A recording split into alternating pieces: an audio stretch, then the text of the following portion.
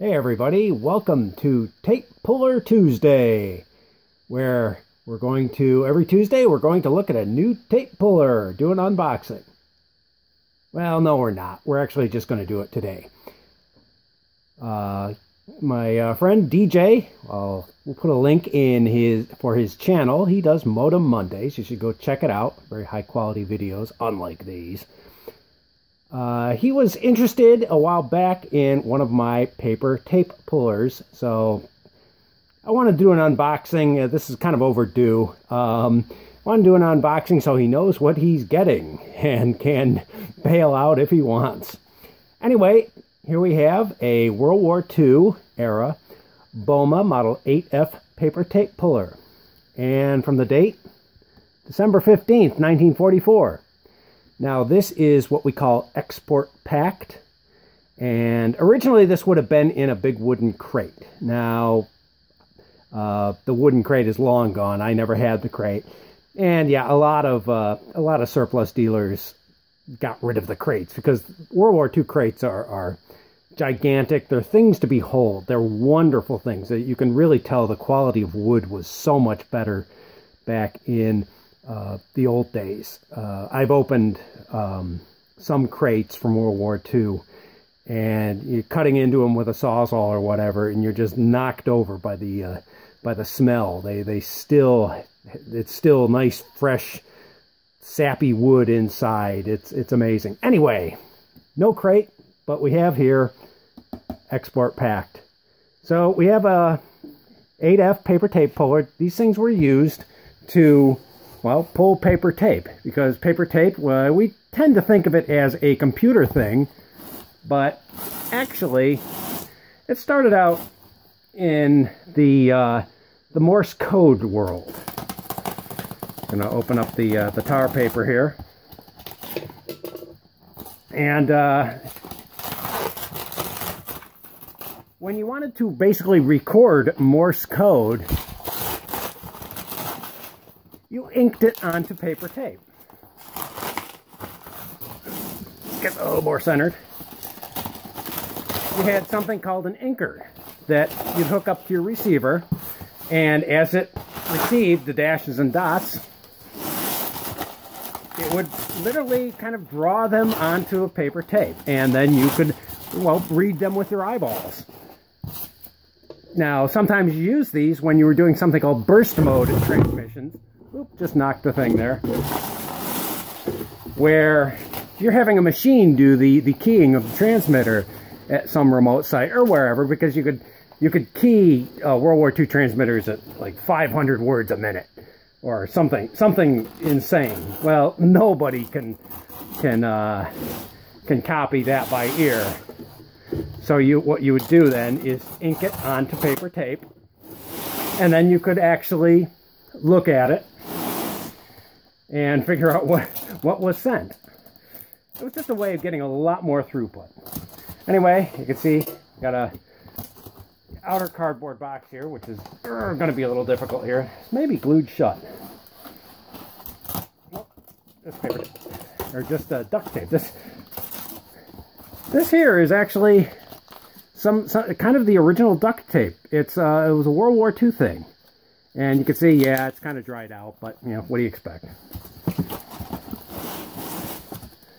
So, in any case, when you had the paper tape keyers and inkers, well, you know, they'd be shooting out tape, and you didn't want it to go lying around on the floor or whatever. You wanted to, well, roll it up. So you used one of these. This is a Boehme. They were one of the big companies in this business, and it would basically just wind the tape in a nice controlled fashion. And, well, here's packing cardboard. Get rid of that. Into a nice, well, basically a roll that you could then store, read, whatever, and it wouldn't make a big mess on the floor. So, okay, inside we have a foil, sealed foil thing, and you can see here, I don't know if you can read that message there, but basically vapor and moisture proof packing. Well, you know, after 70 years or whatever, we'll see. A lot of times you open these things up and stuff is perfect. This foil sometimes works great. Well, we'll see with this.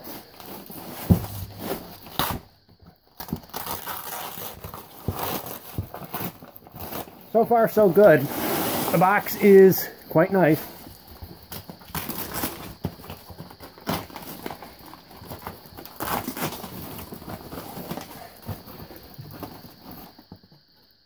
Inner box.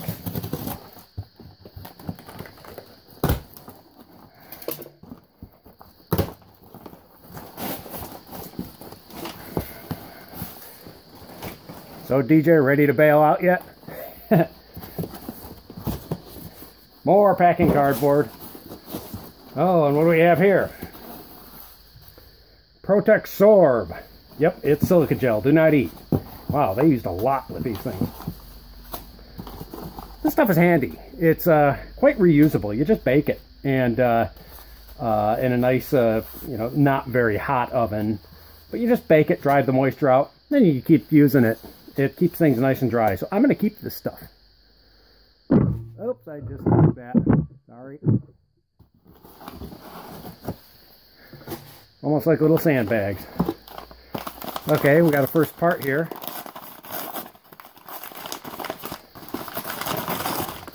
And it's the arm with a little package here. Open that up. Well, like I said, let's open it up. Okay. There we go. I think this was supposed to be one of those knots you just very easily pull the right string and it comes off, and I don't think it was tied right. Well, we got a little bag here. Cute little bag. And yeah, I don't think this was tied right. Well, in any case, we can cheat. There we go. I think that did it. We have our a belt, and we have a little bag of screws here.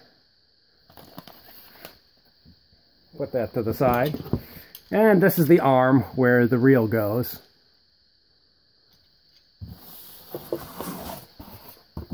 More packing cardboard. More packing cardboard. They sure like packing cardboard. Yep, and more, and more, and more. Okay, these pieces here. Here we have the reel. This is the take-up reel. 2 pieces of the take-up reel. And we'll show you how that goes together in a minute. You can see they're about 8-9 inches in diameter. Now, normally this was meant for paper tape that, you know, we tend to think of paper tape as 1 inch. This is, I think, the 5/8 inch stuff. However, I think you can pretty much vary the width here. So you could probably modify this to do one inch paper tape for you guys doing teletype stuff with mini computers and stuff like that. But the standard back then, I think, there was a 3/8 inch standard maybe, and a 5/8 inch standard. And here, these are fun. Wrap the newspaper. Get my knife out. Try not to injure myself. Vintage newspaper. Yep. You get oil. How good it is, I don't know. It's probably still okay. However, these days I would probably use a more modern lubricant. More packing, more packing. And finally, we've got the basic unit here. You can see from the tags, Boehme tape puller, model 8F, serial 1353. Got a Boehme electric motor on it. standard 110 AC. Well, back then it was 110. Of course, now it's 120. Interesting, we got a little tiny little wooden block there. I don't know if you could see that. To separate this pincher. We'll get that out of there. You know what? Through the magic of YouTube, we're going to do this.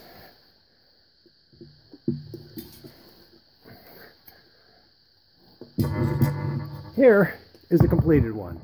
Let's see if I can get this thing down. There we go, maybe. That's a little better. So this is what the thing is supposed to look like. You can see I've put the belt on. Little cord there. And essentially, yeah, it's a nice slow speed motor. You do have a speed control on the side here. It says fast and slow, a little hard to see. And this, I think, also might be a speed control. I'm not sure. Or this might be tensioning. But yeah, essentially, it gives just a nice, gentle rotational force. And, well, you wind your tape on there. To get your tape off, just unscrew this bobbin sort of deal here. And you can take your tape off. Get that a little better in the frame there. Like I said, I think you could probably modify this thing relatively easily to accept other widths of tape, because it kind of looks like it. You know, it looks like the reel certainly could, and you know, maybe even these rollers here. Yeah, look at that. I never noticed this before, but yeah, it looks like these little bobbins here you can adjust. So there we go. There's an unboxing. Now, the story behind these is I bought a pallet of them, and they're all new, from a surplus dealer called Electro Sales in Boston, and they're long gone now. I think they finally gave up the ghost a few years ago, but I got these about 10 years ago. Bought a whole pallet of these things, thinking, oh man, these are great. The people buy them like crazy. Paid $3.50 a piece for them. They're all new like this. I think I've sold 3 of them. So, kind of a bad decision on my part. So, I don't mind, you know, unboxing them like this. You know, eventually DJ's going to get one, maybe whether he likes it or not. The rest I may end up scrapping, because, you know, I think I've sold like 3 or 4 of them out of the 25 or so that I had purchased. And, yeah, basically no one wants these. Every so often I'll put one up on eBay and it flops. So, these things are heavy. That's one of the problems. No one wants to ship these things. So, yeah, you know, it's a shame, but you can't save it all. They are a nice thing. They're look at that, brand spanking new, shiny paint and everything. Nice Boehme motor. Maybe I'll see if I can salvage the motors, because they're very good. Boehme made good stuff. I think, are they still around? They may still be around. So there you have it. It's kind of a special unboxing by request for DJ. And like I said, go and check out his channel. He does modems. He's the modem guy. And check out his videos. Watch them all. Like them and all, and share them and all that. And hey, why not like and share this video as well. All right, well, that's about it. And I don't know if any of you crazy people really want one of these things. I probably have about 15 left. I guess send me a message. Now, like I said, these things are heavy. They don't ship too well. It's shipping across the country would be bad news. So, well, in any case, DJ, if you feel the need to have a Boehme 8F paper tape puller, here's one. You can still have one new in the box, and you can have the fun of unboxing one as well. All right, I'll see you guys later. Bye now.